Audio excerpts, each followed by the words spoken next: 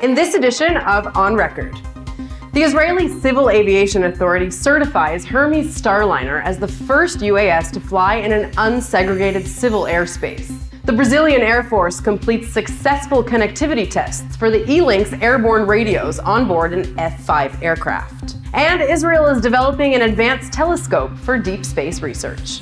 Hello, I'm Lauren Izzo, and we are On Record. The Israeli Civil Aviation Authority announced that the Hermes Starliner unmanned aerial system is certified to fly in civilian airspace as any other civil airplane. According to the CAAI, this is the first time ever that a UAS receives this certification.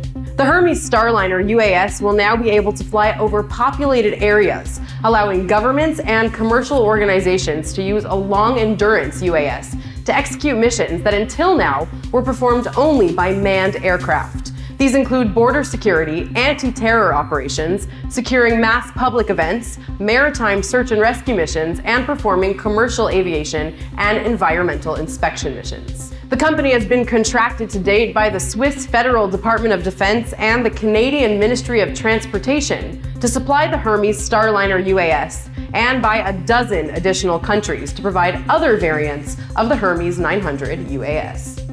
Pilots in training at the UK's RAF Valley base got an unexpected visit from UK Prime Minister Boris Johnson. The Prime Minister's visit follows a £175 million investment by the UK Ministry of Defence into the pilot training facilities. RAF Valley is one of 3 UK MFTS training facilities operated and maintained by Affinity, an Elbit Systems UK and KBR's joint venture. The program trains aircrew from initial training through elementary, basic flying tasks, and multi-engine training. These days, Affinity marks its 6th birthday. The company has delivered 42 training aircrafts to date, including the Phenom, the Prefect, and the Texan T1 and T6, and has performed over 36,000 flying hours.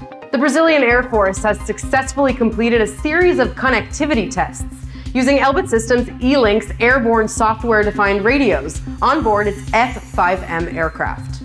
AEL Sistemas, an Elbit Systems subsidiary in Brazil, is the prime contractor of the Brazilian Link BR2 strategic program, which aims to provide national secure data link capabilities, enable digital connectivity of all aerial platforms, and establish multi-domain interoperability.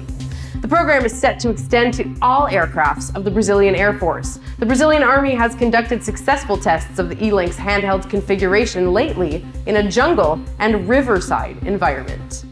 Israel's Weizmann Institute of Science will be getting a new advanced telescope manufactured and integrated by Elbit Systems for a $16 million contract. This highly sensitive, wide field of view ultraviolet space telescope will assist researchers to better understand elements of deep space, including black holes and supernovas. It's part of Israel's UltraSat program, a joint venture of the Weizmann Institute and the Israel Space Agency.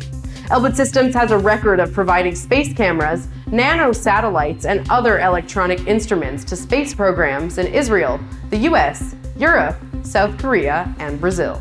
That's all for this edition of On Record. For more updates from Elbit Systems, subscribe to this YouTube channel and tap the bell so you don't miss out on our latest videos. I'm Lauren Izzo. Thanks for watching.